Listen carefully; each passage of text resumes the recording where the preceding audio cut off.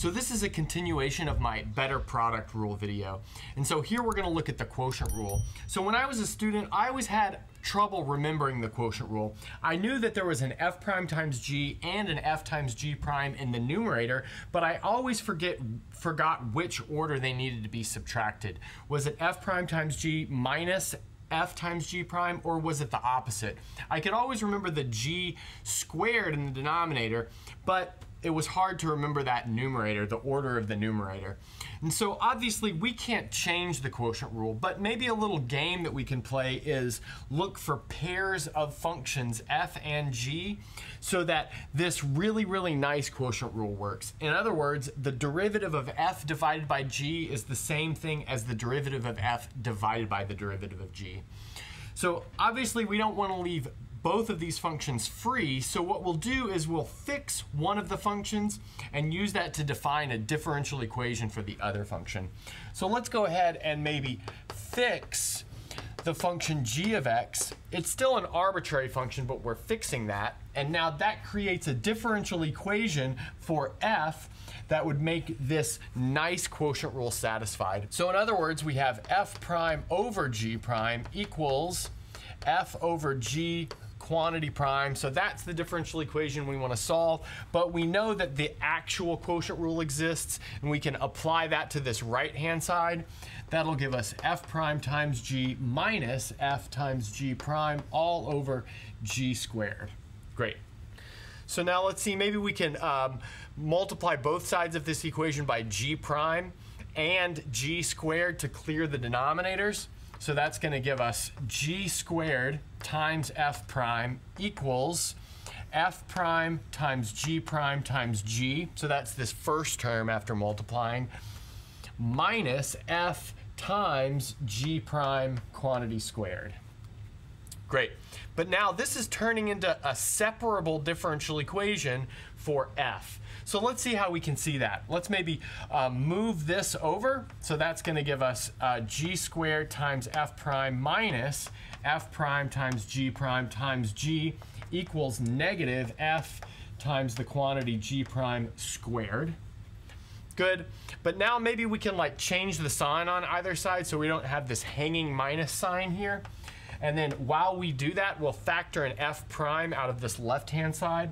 So that'll leave us with f prime, and then we have g prime times g minus g squared. So notice I reversed the order there because we're getting rid of the minus sign, equals f, and then g prime quantity squared. Great, but now what we can do is maybe like move all the g's to one side of the equation and all the f's to the other side of the equation. So let's see what we get if we do that. So I'll go ahead and bring that up here. That'll give us f prime over f equals, so we'll have g prime squared over this guy. So let's see what that is. So g prime squared over g prime times g minus g squared. Good. But now we can take the antiderivative of both sides with respect to x. Remember, both of those functions depend on some independent variable. We'll call that variable x. And so that'll give us the antiderivative of f prime. Now I'll maybe put the functional dependence back in here of x over f of x dx. I won't do that for the right-hand side because it's a little noisier, but we still have this antiderivative of g prime quantity squared over g prime times g minus g squared dx. Great. But now by a simple u substitution, we can see that this left-hand side is actually fairly easy to take the integral of. If we let u equal f of x, that makes du equal f prime of x dx. So notice this term in the denominator is u, and then here I have my du earmuffs take up the entire numerator, which means this is going to have an antiderivative of the natural log of f of x. So here we have ln f of x equals, now this thing, which we can't really write down anything about it because it's complicated and it's going to depend on whatever the function g is. So we have g prime quantity squared, g prime times g minus g quantity squared dx plus a constant. Good. Now we can solve for f of x by exponentiating both sides, keeping in mind that that's going to turn the addition of the constant to a multiplication by a constant. So here we'll get that f of x can be written in terms of g of x in the following way. So f of x is equal to c, and then I'll use exp to mean that's in the exponent of the antiderivative g prime squared g prime g minus g squared dx. So where maybe this c and this c are different, this is like a lowercase c and this is like an uppercase c, and they're related by uppercase c is e to the lowercase c. And that's what I mean by this x, it's e to the that antiderivative. Great. So now I'm going to go ahead and put that over here, and then we'll work out some examples to find explicit pairs of this. Okay, so let's go ahead and transport this formula over here. So on the last board, we had a dream to simplify the quotient rule, and we did that by fixing some arbitrary function g and noticing that our dream quotient rule holds if f satisfies this condition. In other words, it's a constant times e to the antiderivative of this thing involving g prime and g. So we've got g prime squared in the numerator, g prime times g minus g squared in the denominator, and we're integrating with respect to x. So let's go ahead and work out a specific example for some nice g. So let's go ahead and set g of x equal to a power function. So let's just say it's x to the r. Good. Now let's see what this object right here is. So now we're going to need g prime of x quantity squared over g prime of x times g of x minus g of x squared. Great. And then of course we need to take the antiderivative of that and exponentiate it in order to get f. But that's kind of a lot to work with, so let's just focus on this first. So notice that given that g of x is x to the r, g prime of x is equal to r times x to the r minus 1. Now if you square that, we'll have r squared times x to the 2r minus 2, like using exponent rules. Now we've got g prime times g, so that'll be r times x to the 2r minus 1. Again, using exponent rules, and then we'll have minus x to the 2r. Great. Now what I want to do is notice that I can pull out like a common term from the numerator and the denominator. In fact, that common term is equal to x to the 2r minus 2. So what I'll do is I'll take the numerator and the denominator and I'll divide by x to the 2r minus 2. In other words, multiply by 1 over that in the numerator and the denominator. So let's see what that gives us. That's going to leave us with r squared in the numerator. Then in the denominator, we'll have r times x. That would be this term. And then we'll also have minus x squared. Great. But again, we want to take the antiderivative of that and exponentiate it. But this kind of screams out that we should be doing partial fraction decomposition, because notice this is equal to r over x times r minus x. Which means hopefully we can decompose it as a over x plus b over r minus x. And that's exactly what we're going to do now. So I want to take this equation and multiply both sides by x times r minus x to clear the fractions. And that'll give us r on the left-hand side. And I noticed that that should have been r squared. So that's going to leave us with r squared on the left-hand side. And then on the right-hand side, we'll have a times r minus x. Good. And then we'll have plus b times x. Now we can extract the coefficient of x from both sides of this equation and the constant term from both sides of this equation to create a system of equations for a and b. So the coefficient on the right-hand side of x is b minus a. On the left-hand side, there's no x, so that's equal to 0. And then the coefficient of the constant on the right-hand side is, let's see, a times r. And then on the left-hand side, it's r squared. So what that tells us is that a equals r and that b also equals r. Good.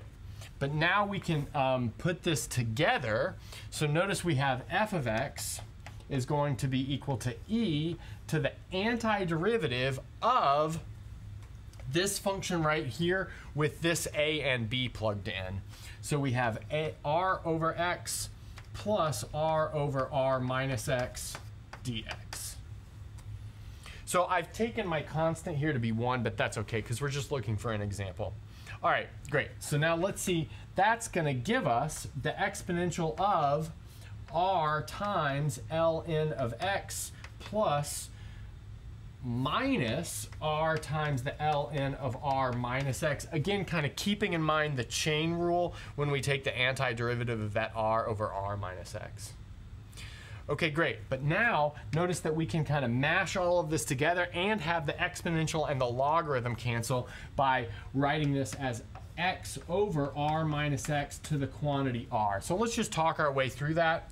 So we did that by bringing this r into the natural log here, bringing this r into the natural log here, and then using that minus sign to combine the natural logs into one quotient, and then the exponential and the logarithm cancel. So it looks like if g is this nice power function x to the r, f needs to be this quotient down here, x over r minus x, and that's all raised to the r power. Okay, so I'll go ahead and clean up the board, and then we'll actually check that this worked.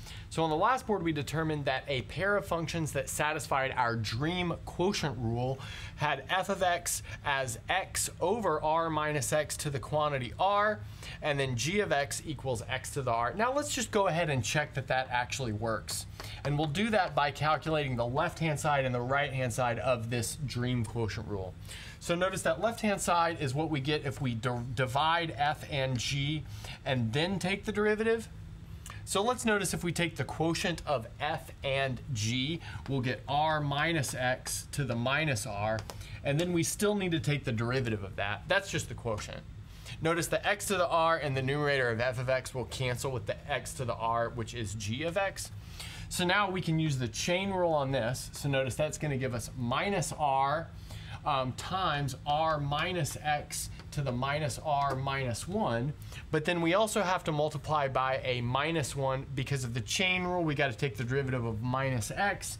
So we can use that to cancel this other minus r, which came from this kind of general power rule. Okay, so that's what we get for this left-hand side.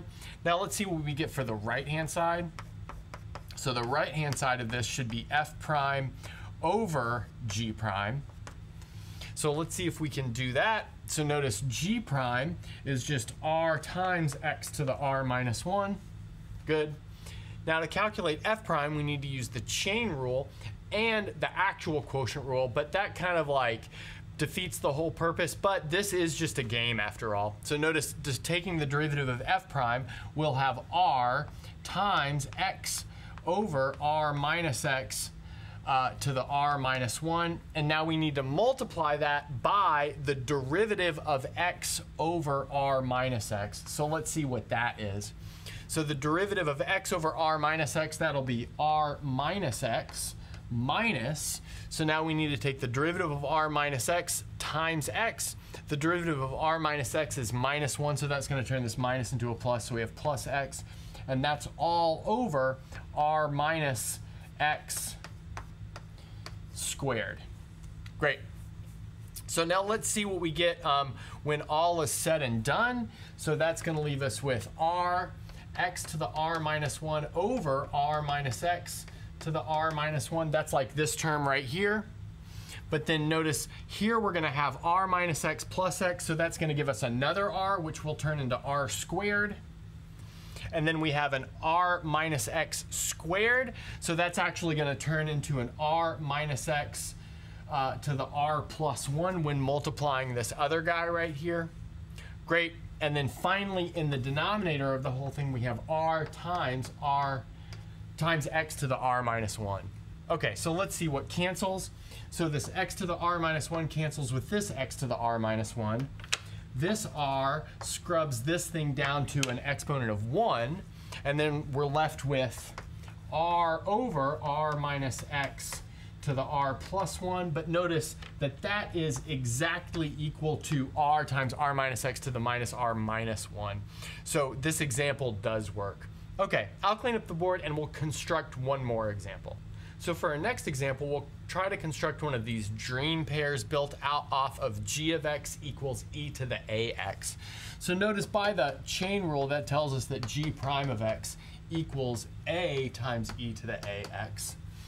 But remember, we still need to take the antiderivative of this big thing depending on g and exponentiate it. So let's find this big thing depending on g. In other words, we need to find g prime of x quantity squared over g prime of x times g of x minus g of x squared. Good. So let's see what we get for that. So g prime squared will be a squared e to the 2ax. Good.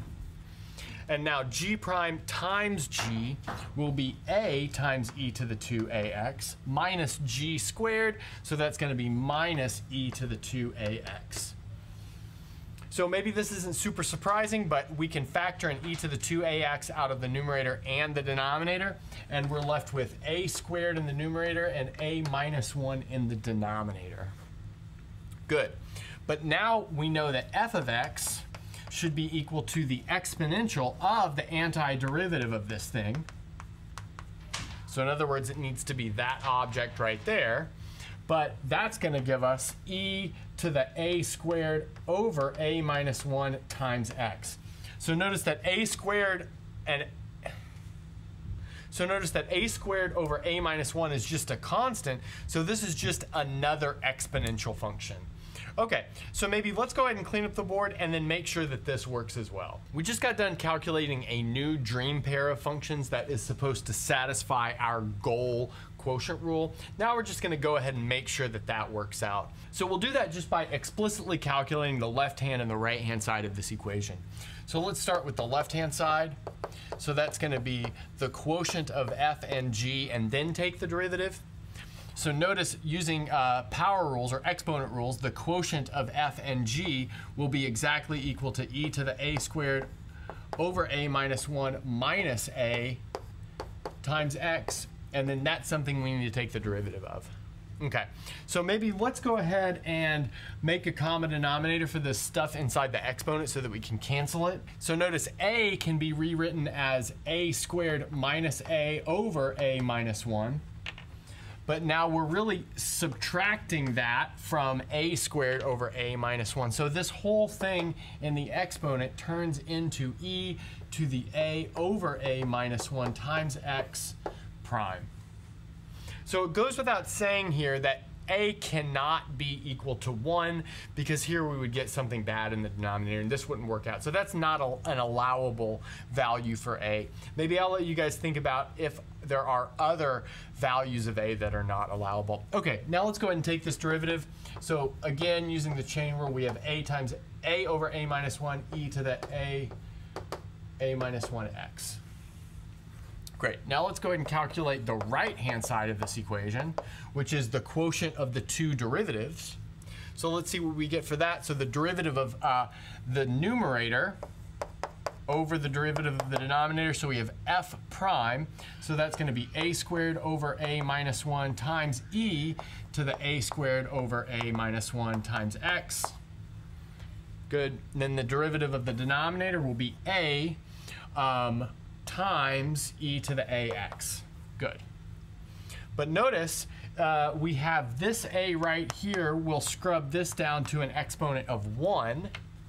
And we're left with a over a minus 1. And then we can use exponent rules to see that we have a squared over a minus 1 minus a all times x. But we already determined that that was equal to a over a minus 1 times x.